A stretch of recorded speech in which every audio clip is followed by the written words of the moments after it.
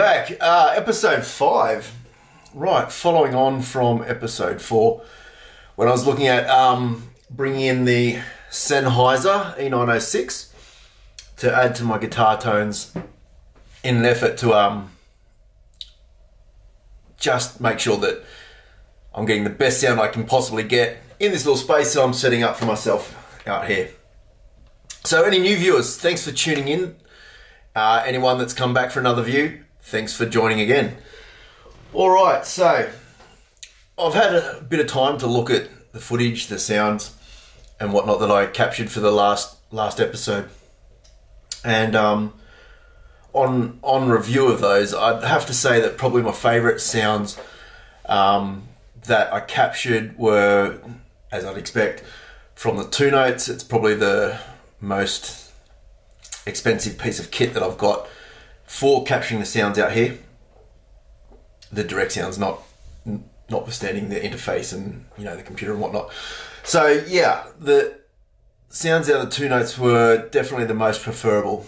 If anything, I did notice that maybe the high-end presence was probably rolled off a little bit more than I would have otherwise liked, but I'm sure that could probably be tweaked a bit by choosing a different cab, a different room setting within the Two Notes app. Not here to demonstrate that. There's probably thousands of demonstrations already on YouTube. I'm just sort of presenting the picture of what I'm getting out here in this little space. And if anyone's got any other suggestions about what cabs I should look at, it probably might have a bit more presence than the one I used in Two Notes, which I think was the Fein cab. It may have been a dark room. I'll try and put in a clip of a screenshot out of Two Notes now to sort of show roughly what I had going on. But I did find this guy here added a nice amount of presence to the guitar tone. But what I also found was there was a lot of extra room sound that it also picked up. Full disclaimer, this room is pretty bright. I've done very little to no sound treatment other than what you can see, like a curtain side and back, just to sort of deaden some of the reflective surfaces, because it's basically a glass box. So anyway, that being said, having a look and listen to some of the audio, yeah, the Sennheiser actually picked up more room than I otherwise gave it credit for, because it hangs directly on the cab. Just a quick cut in. It's a super-cardioid mic pattern, so no surprises. It's getting some spill from behind the mic. Not a bad thing. Probably just makes some of the other mics that I've got in the room a little redundant, considering what the sounds out of the Two Notes is getting. Although I'll probably persist for the time being, having a little shotgun condenser at the back of the room, if nothing else, just to blend in a tiny bit of room verb. I also realised that there's this little dip switch. I don't know if you can see that or whether the camera's focused in on it enough. I wondered if that could change the pickup pattern of the mic. It can't. I've dived into the manual, and basically it's a presence filter on the mic. In the up position is extended presence and upper end.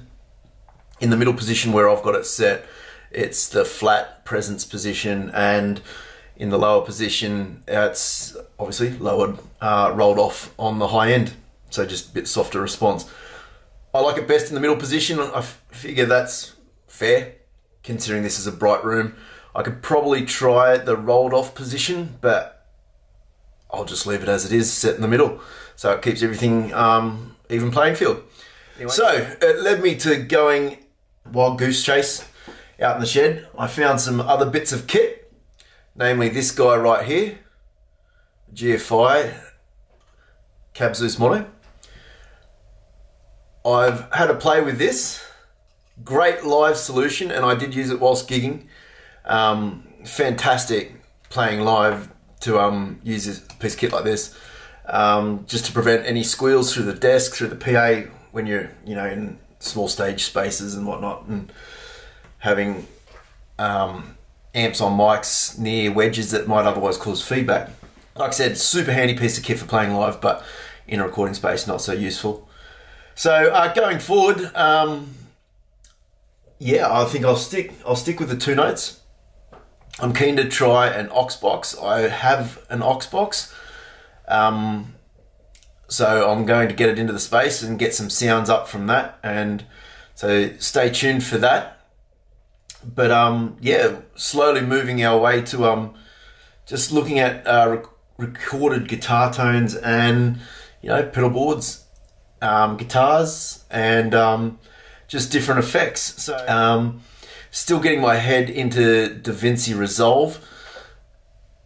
At this stage, I'm still using iMovie because my workflow with DaVinci is pretty slow, and the turnaround for using it's pretty laborious for me at the moment.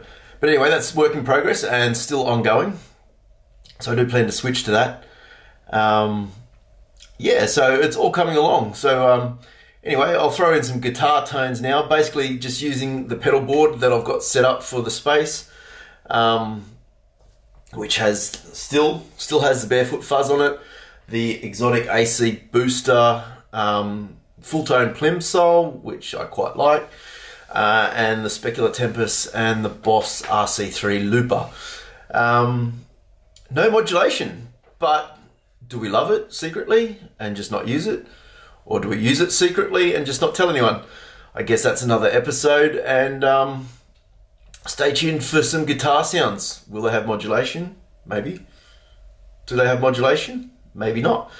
Anyway, thanks for tuning in, guys. I'm Chris, coming to you from my house in Christchurch, and I'll see you guys all on the next episode. Until then, catch you later. Bye.